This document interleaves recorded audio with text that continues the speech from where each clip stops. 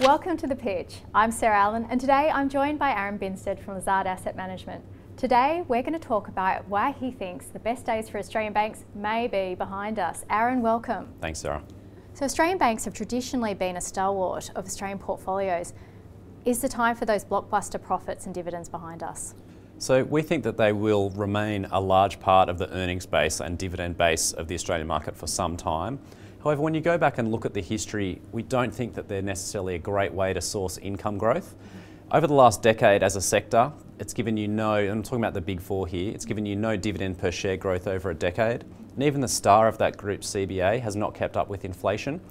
So while they can have a role, we think you want to be very different in terms of your weight for the banks. Unless your goal is to track the index, which is not what we're trying to do, we think there's much better places to source that income growth for the future. What does the changing fortunes of the bank mean for the broader economy?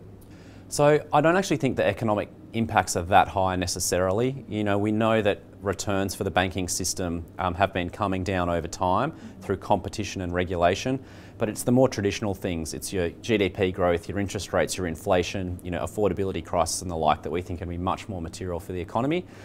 We think the banks are going to be relatively stable, relatively low growth, and to be honest, relatively unexciting. On that note, is it time to sell the Australian banks or would you continue to hold them? Look, they are looking very punchy in terms of historic valuation metrics, both relative to their own history and relative to offshore peers, at a time when, as I mentioned, their returns are significantly lower than they have been historically. So we think that this is a time to be at a minimum very underweight. There will be a time when you want to own more of them, but that time is not now in our view. You currently are underweight financials in your portfolio. Where do you see the key financials opportunities? So we much prefer the insurers, and I can kind of contrast that with what I mentioned about banks. No dividend per share growth over a decade. The ones we really like are just the common big ones, so Suncorp, IAG and QBE. We've had 3 years of earnings upgrades for those three stocks. We think that earnings momentum is going to continue in the near term.